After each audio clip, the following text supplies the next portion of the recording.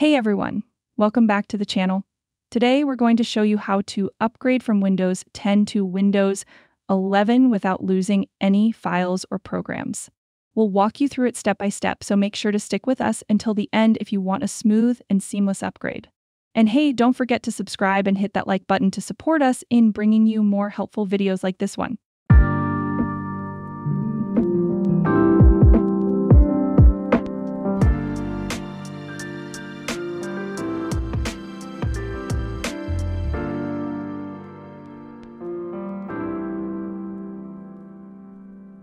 First things first, we need to check if your device is compatible with Windows 11. We'll do this by opening up Microsoft's PC Health Check. If you don't know where to find it, just search for it in the Start menu. It's super easy. Once you've opened the app, you'll see your device's specs like RAM, storage, and even the age of your device. Now, all we need to do is click Check Now to see if our device meets the Windows 11 requirements. Alright, so as you can see here, the app is telling us that the device doesn't currently meet the requirements for Windows 11. That might sound frustrating, but don't worry, let's go over why that's the case and what we can do about it. First, let's talk about TIM 2.0. You might be wondering, what exactly is TIM?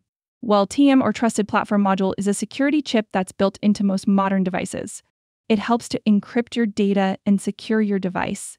If TIM isn't enabled on your device, you can turn it on through your device's BIOS settings. The process may vary depending on your device, but typically you can enable TIM by diving into the advanced settings in the BIOS. Next, let's discuss the processor. In our case, this device is powered by an Intel Core i5-5300U processor.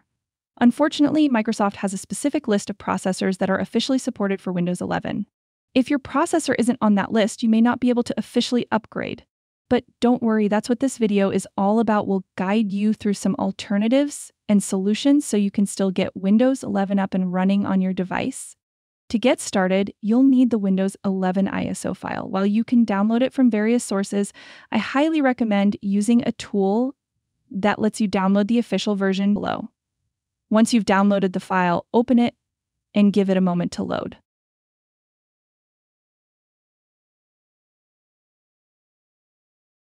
Then, click Accept to agree to the terms.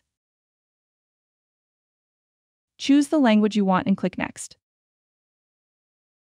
Here, select ISO file and click Next. Now, choose where you'd like to save the file and click Save. All we have to do now is wait for the file to download. The download speed depends on your internet connection. To save time, I've already downloaded the file, so we'll move directly to how to upgrade. After the download is complete, go to the download location. Select the file. Then, right-click and choose Mount. Next, go back to this PC, and you will see the appearance of a DVD drive. Make sure to remember the letter assigned to this drive. In my case, it's the letter E. Now, you can close everything. The next step is to go to the search bar and search for CMD. Make sure to run it as administrator. Then enter the drive letter, in my case E, followed by a colon, and press Enter. Now enter dir and press Enter. This will display all the files from the Windows package we downloaded.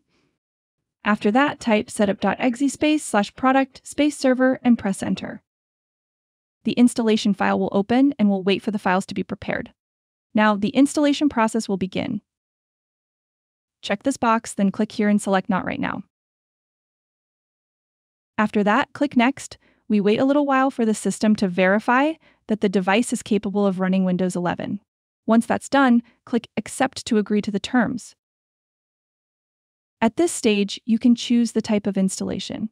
If you want to keep the settings and files on your device, choose the first option. The second option will keep your files but delete the settings, and the final option will delete everything, including files and settings. In my case, I will choose the first option, and after that, click Next.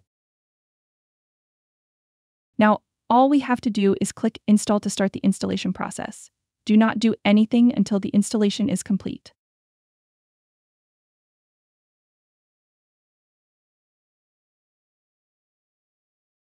After the installation is complete, the device will restart. You can enable these features, then click Next and log in.